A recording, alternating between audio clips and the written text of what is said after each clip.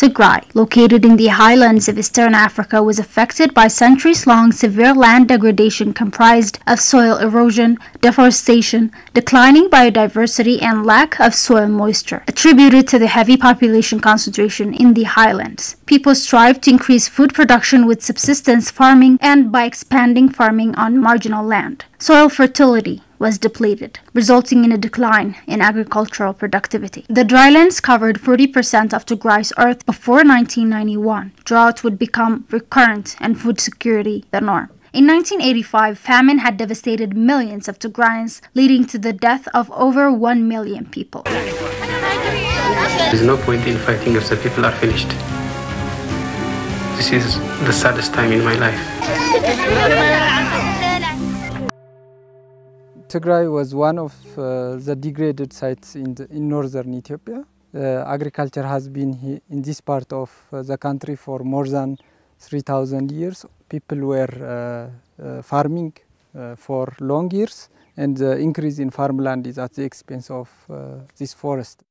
Addressing the challenges of land degradation was therefore not an issue that could be delayed any further. That's why in 1988, the Tigray People's Liberation Front and the Relief Society of Tigray, with the assistance of donors, launched its soil water conservation programs to mobilize communities across liberated areas in Tigray to address environmental challenges. After the downfall of the Derg and the establishment of the Federal Democratic Republic of Ethiopia in 1991, the country was led to a wide process of decentralization in which political, fiscal, and administrative powers were reallocated to each of the country's 9 regions and urban administrations. But TPLF's rural-based and environmentally friendly policies would expand nationally. The APRDF-led government of Ethiopia developed the agricultural development-led industrialization policy.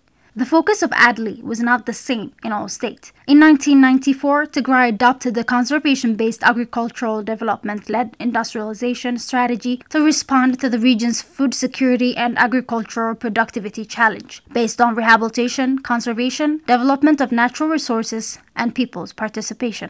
I'm immensely proud to be able to speak today, not on behalf of my country, Ethiopia, but on behalf of Mother Africa as a whole. Nice to see you. Good to see you. You have been working so hard. I'm very impressed. TPLF-led efforts to reverse land degradation and rehabilitate the environment would be considered revolutionary. Chris Rage, a researcher with the World Resources Institute in Washington, would tell The Guardian the scale of restoration of degraded land in Tigray is possibly unmatched anywhere else in the world. The people may have moved more earth and stone in recent years to reshape the surface of their land than the Egyptians during thousands of years to build the pyramids. The concerted efforts towards land and soil conservation would receive worldwide acclaim. Abraha Atzbaha district in Tigray would receive the Equator Prize in 2012 for restoration of the environment.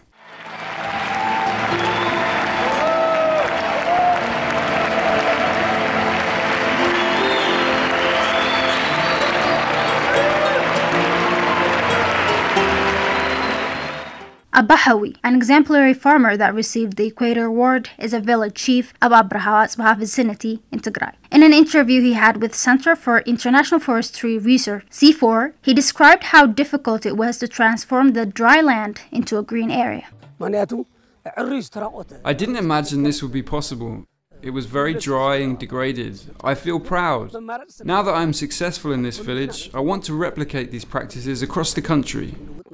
In September 2017, the World Future Policy Gold Award was given to the people of Tigray for efforts to restore land on a massive scale. Yet in the 1960s, Tigray's soil water conservation programs were essentially absent and land degradation was rampant. The situation would change for areas about 1,800 meters sea level in the Hausi Doga and Doga agroecological belts.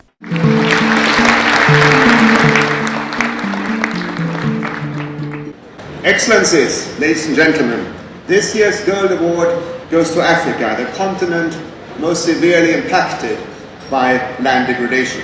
Ethiopia's Tigray region has made remarkable progress in restoring degraded land and improving food and water security. For its mass mobilization of people and its outstanding achievements under harsh conditions, Tigray's policy is celebrated with the Future Policy Gold Award 2018. 17. The implementation of ADLI in Tigray is efficiently enhanced by mass mobilization campaigns that promote the use of voluntary labor to create productive assets and the youth-responsive land policy that gives legal landholding certificates and extension support to landless youth. The government of Tigray mobilized villagers to volunteer 20 days a year to build terraces, irrigation projects, build stone walls on mountains and hillsides, and other projects. The Soil and Water Conservation Program emphasized the importance of community involvement at all levels, including problem identification, planning, implementation, and evaluation. As a result, groundwater level have risen, soil erosion have been reduced, and people's ability to grow food and gain an income has improved.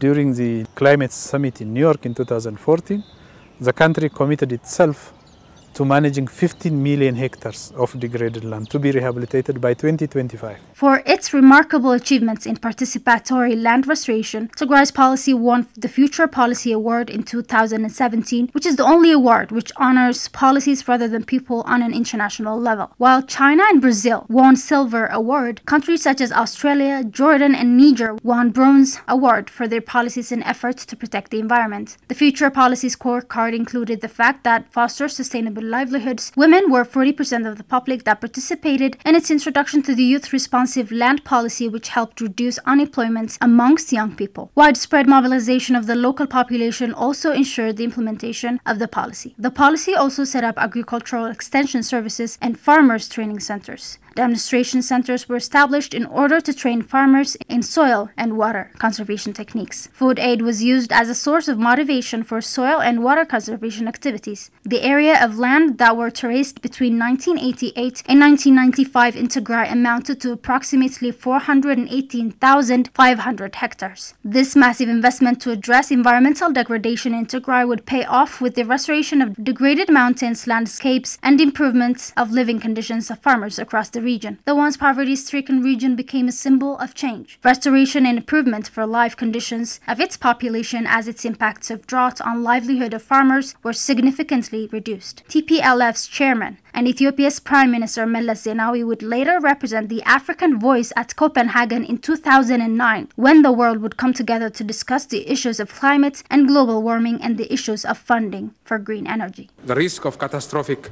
climate change is very real. The science is as clear as it could ever be as to what the cause of such change are. It is no exaggeration to say that this is our best and perhaps our last chance to save our planet from destructive and unpredictable change. If we fail to rise above the current challenge of climate change, we will then have proved that global economic progress is based on a fundamentally dysfunctional global political system. What is at stake here is the future of our species, the future of human civilization as we have come to know it. Africa is keenly aware of the significance of climate change negotiations and the Copenhagen summit.